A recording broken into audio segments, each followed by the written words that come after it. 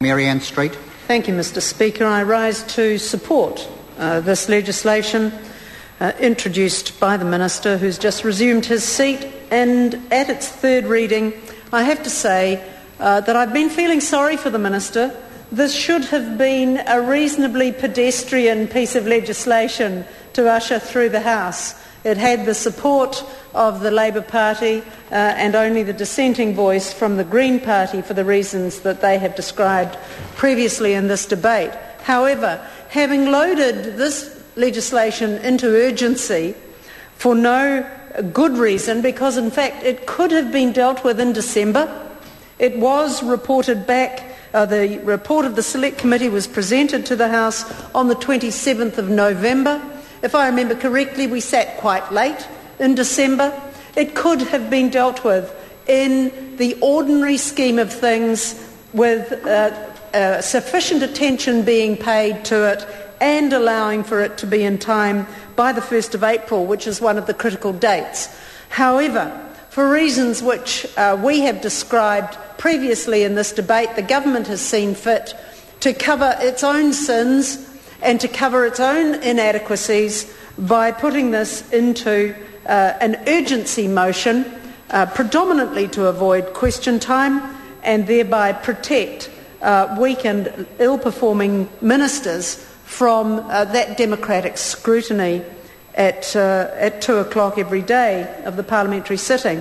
However, on top of that, I've been feeling sorry for the Minister about this. I've been feeling sorry for the Minister around this because the members opposite might have noticed, but we didn't have question time yesterday. We didn't have question time yesterday. And because of the sting that they received from that in the media, they decided to give in today. But more importantly, Mr. Speaker, I've been feeling sorry for the Minister in his presentation of, as I say, something that should have been a reasonably pedestrian piece of legislation, because since it was reported back to the House, or the Select Committee report was reported back, and now we have had an explosion of antagonism towards students by the government.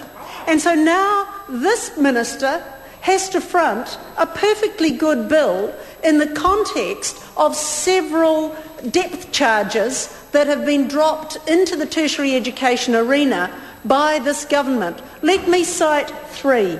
First of all, there was the Prime Minister's statement at the beginning of this parliamentary session in which he said that the government was going to take a careful look at the policy settings around student support. And of course that left everybody to wonder what it meant. Does that mean that in fact the government intends to restrict access to tertiary institutions by not making them open entry after the age of 20? I'll come back to that one in a moment. Does it mean that, in fact, they are intending to make loans and allowances harder to access? And I'll come back to that one in a moment. So there was that set of imponderables to begin with that the government unleashed upon this Minister and a perfectly ordinary piece of legislation without being dismissive of it at all, Minister. Secondly, the Minister for Tertiary Education was removed from that portfolio. Anne Tolley was taken out of that portfolio and replaced by Stephen Joyce. Stephen Joyce went on to say that, in fact, just recently, last weekend, in the Christchurch Press weekend newspaper, that the student loans policy was in his sights. The student loans policy was in his sights. And what are we meant to take from that?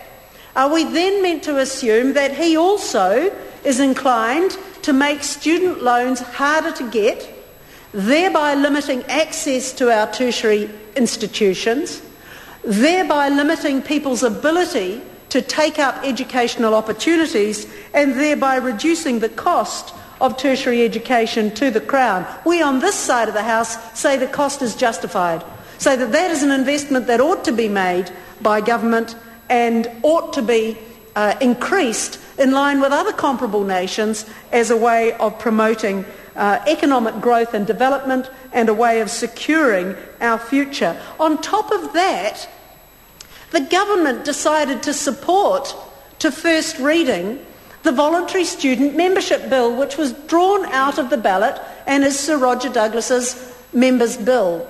Now, that is an antagonistic gesture as well.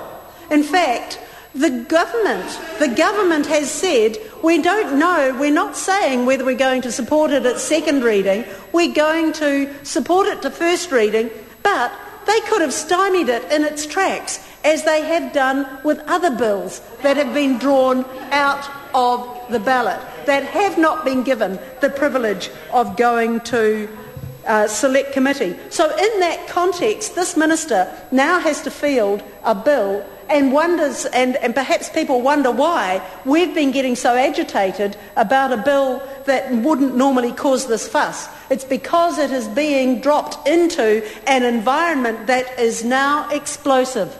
That is now explosive for students. And they have launched, students around the country have launched in response to the Voluntary Student Membership Bill, a website called Save Our Services, and they are getting support in the process. But I want to say a couple of other things, particularly about whether or not this government intends to make it harder to access student loans, which this bill expands. If that is the case, then let them say so. If it is the case that they are wanting to make it harder by virtue of ramping up the NCEA qualifications required to get into university, that's one issue. If they are wanting to make it harder to access student loans by ramping up the requirements to pass while at university or wānanga or a polytech, then that's another issue.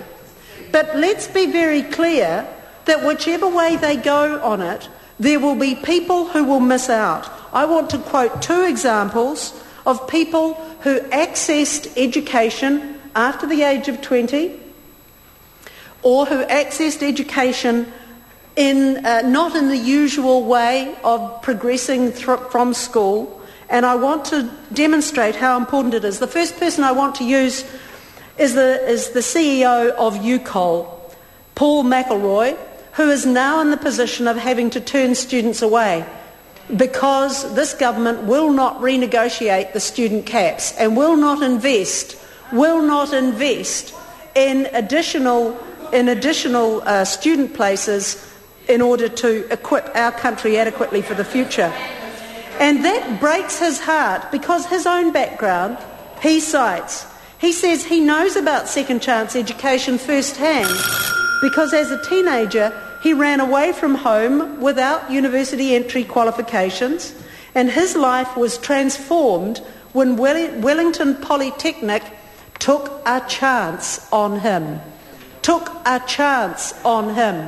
He didn't come in through having UE or any kind of entry qualification, but the Polytechnic in Wellington in that time took a chance on him, and it changed his life. So if this government is proposing that NCEA qualifications be made harder or the threshold be raised, and so it is more difficult for people to enter tertiary education, then look at Mr. McElroy, who has gone on now to be the CEO of a polytechnic. The second person I want to cite is somebody who came to New Zealand at the age of 23 as a young mother. She in fact needed to do something to improve herself and her prospects. She enrolled in education at Massey University. In her first year she passed all her courses. It took her 4 years to complete her BA, and she was awarded a Massey scholarship as a top graduate in psychology. And a series of courses and scholarships later, having benefited from open entry after 20, she graduated with her PhD. And the rest is a matter of public record. A lectureship at Massey, promotion, a move to Canterbury, 6 years as a Member of Parliament, and now 8 years running her own research company. That person is, of course, Liz Gordon.